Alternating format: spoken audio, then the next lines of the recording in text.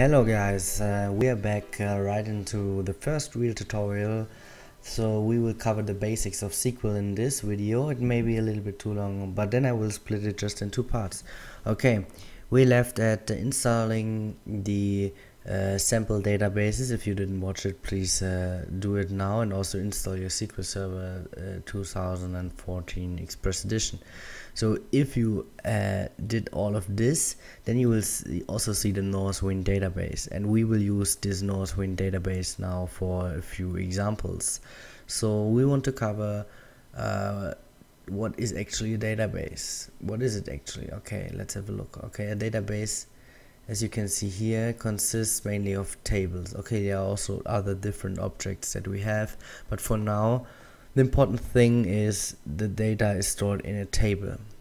So a table, what is a table? A table consists of columns you notice from school, from work, whatever.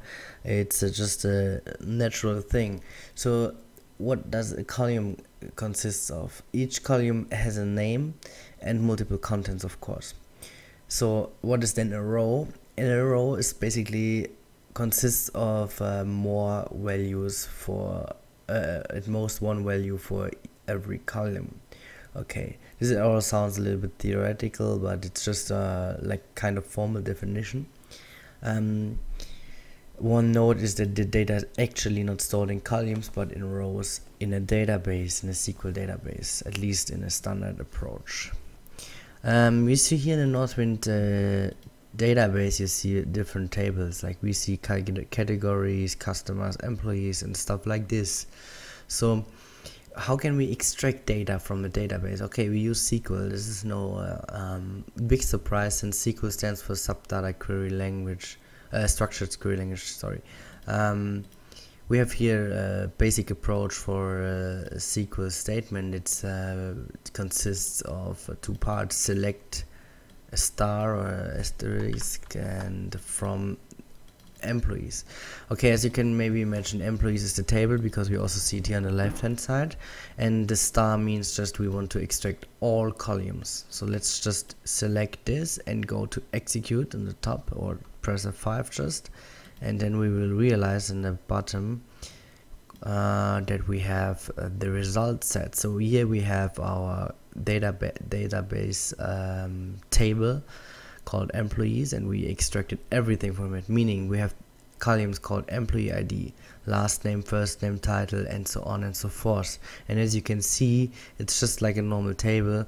We extracted just every value of it. So this is a row, this is a row, this is a row, and those are the columns. This is very straightforward, right? So now we want to cover what does a select statement actually consist of. Okay, a basic one is select. Then we state what columns we actually want to extract. We can state them with comma separated text. Then we say from what table we want to extract those columns, and then we have also a where condition that says what rows we want to have filtered, basically.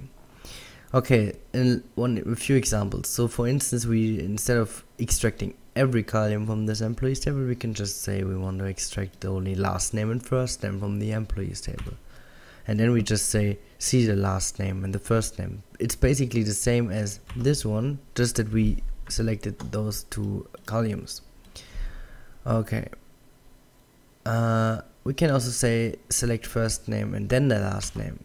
Then it will be like that. We can so the order is important here. What you state for column, the first will also be outputted column. We can also add a column that is only one time in the table several times. Like for this example, we just extract 3 times the first name.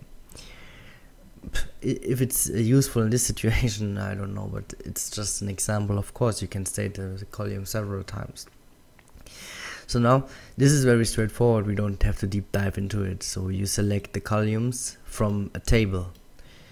After all, as the query language SQL, the structured query language is called structured because it also should remind you of English.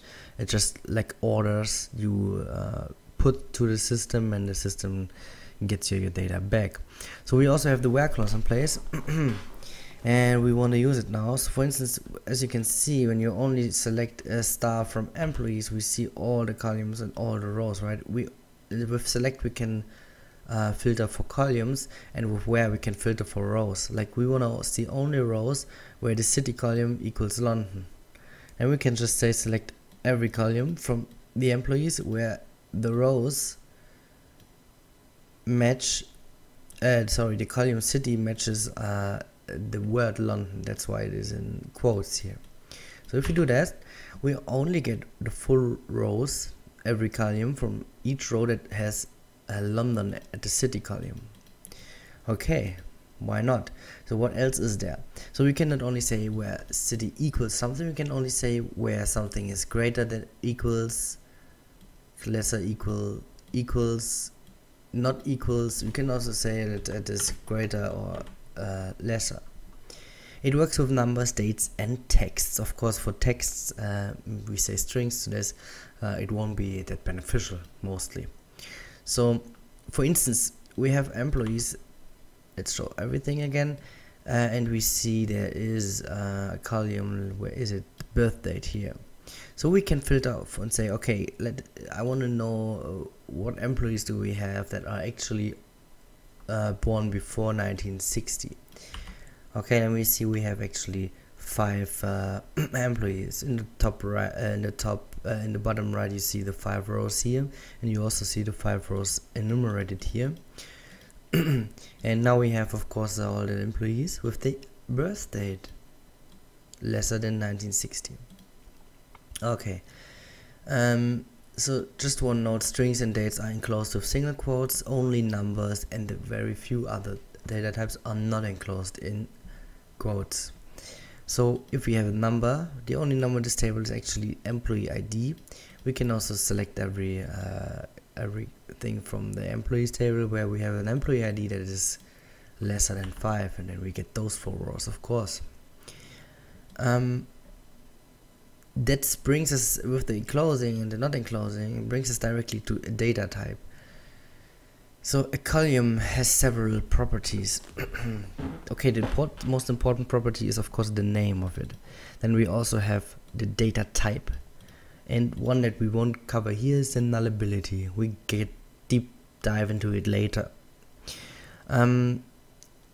So the data type is important because of the system can in one column is only able to store one data type in one column. So you can't store dates and numbers in one column. It's not possible. It has to be only one of the data type that exists per column.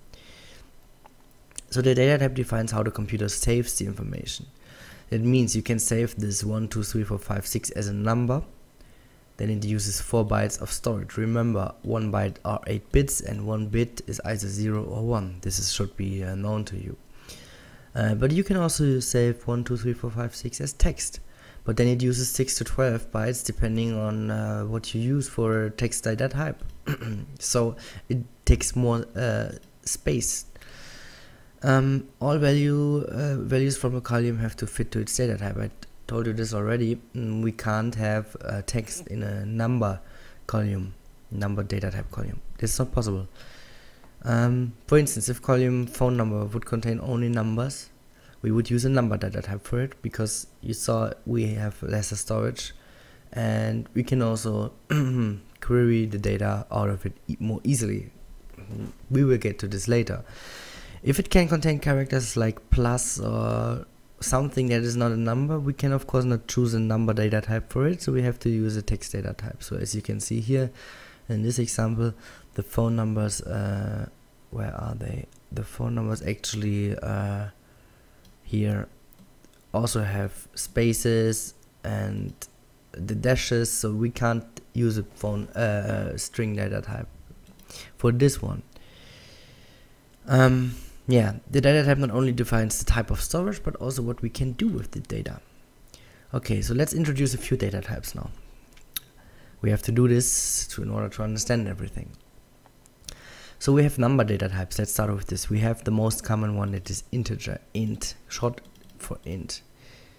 The number ranges from this value, I don't want to tell you now the numbers, to this value. So if you have a number that is in this range, you can provide the int data type that is actually 4 bytes big. So every number you save as int will be 4 bytes big. Then of course we have the big integer that is an 8-byte integer, meaning every number in big int will be 8 bytes. It doesn't matter if it's a 0 or if it's this monstrosity of a number, it will be stored in 8 bytes of storage. Okay, so obviously the range is much bigger, but you have to really decide yourself what data type you need and what range your number can have. Of course, this were only the integer data types. Now we have also float data types like decimals with numeric decimals. So you can define a float data type for numbers like 2.345 or whatever. Depending on the granularity of n, depending on that is the range we can cover with float. So have a look at this link. I also will provide this link in the description, and you will see what the range actually is. The decimal data type is always stated with x and a y. The x says what number of digits it can store in total, and the y is how many digits of it are decimal places. So to conclude everything, int uses 4 bytes, big int uses 8 bytes, float depends on how big the granularity is, and decimal is very simple. If the x is between 1 and 9, you will use 5 bytes, if the x is between 10 and 99, and so on and so forth. So now let's play a little bit around with this, so we have only theory now. Let's say we have those things here. This is obviously a number because it's not enclosed in captions. And this function here, data length, says me just how long this data is in bytes. So let's run this, and of course, no surprise, the number itself is just here because we selected it, and we have 4 bytes of storage. So now we have a big int variable. Don't be afraid of this syntactical things here. We will cover variables and stuff like this later. Just have a look that we now say 1, 2, 3, 4, 5, 6 should be stored as in big int, and we want to have the data length of it. So now we see, okay, this is the 8-byte asset. The same thing with float. We have obviously also 8-byte for this type of granularity, and for decimal we expect 9 bytes, and of course we get 9 bytes. Okay, so this is with the number data types. You have to choose between floating and integer, and you have to, the rule of thumb is always to take the data type that is the smallest possible data type, because then you don't have so much storage space waste. Text data types. So they are fixed and variable length data types, meaning you have char x and varchar x. So if you use char x, it saves exactly x characters, no matter how long your word or sentence or whatever text actually is. It costs with varchar you have the exact, not opposite, but the number of bytes it stores is actually the number you provided. We will have a look at this. So it says exactly x characters or up to x characters, depending on char or varchar, and it costs 1 byte per character. Then we have also the nchar and the nvarchar data types. It's basically the same as with char and varchar, just the one difference is that it's stored in Unicode, and Unicode uses not 1 byte but 2 bytes per character. So if we store the same string one time in varchar, the other time in nvarchar, we will have the double of storage used. We have also n-text or text and n, but this is deprecated. You should use nvarchar or varchar max or max. And we have also those data types that I don't want to cover here. So let's play a little bit around with the text data types. Here we have the text data type varchar 20 and hello world. Obviously this is not 20 characters, and that's why we see that he only uses the 12 characters we provided. Let's have the same situation with nvarchar test, and you will see we have the double of the storage because it uses Unicode for encoding this text. Let's come to the last important data type, that is time and date data types. I will here refer to my article. That means in the description below you find an article in my blog that covers time and date data type in a very big detail, so we don't need to cover it here again. I just want to summarize. There's a date time data type that stores the date and the time, of course. Then there's a data type called date, only storing the date. Then one for only storing the time, and datetime 2 is an improvement of datetime. It can be more effective in terms of storage, but you have to look this up in the article if you really want to know what's the difference. It's not so important. You can use datetime and date for the first few lessons. We do it here. So we have here a test variable of date type date. We provide a whole date with datetime, but since date only stores the date, we only select the actual date of it. Now we can do this with datetime, and as expected, we get the all time. Yeah, don't be confused that we don't see the PM here, but the SQL Server translates all date times internally, if you don't state something else, in 24-hour format. So if you just say here like 2 PM, which would be 1400, you see the 14 here. Okay, and then we have datetime 2 test. For datetime 2 we can say how many digits, how many decimals from the seconds we want to store. I don't want to have any milliseconds, so I just want the granularity seconds. Then we also get the granularity seconds. So that was it with the simple first query. Please try everything out. You set up the SQL Server 2014 database, and the Northwind database is able to download. I provided you already videos about this. Please play around with it, play around with the data types and see what the sample database have, and just explore a little bit. We will cover the SQL statements more in depth in the next video. Thanks for watching, have fun, and goodbye.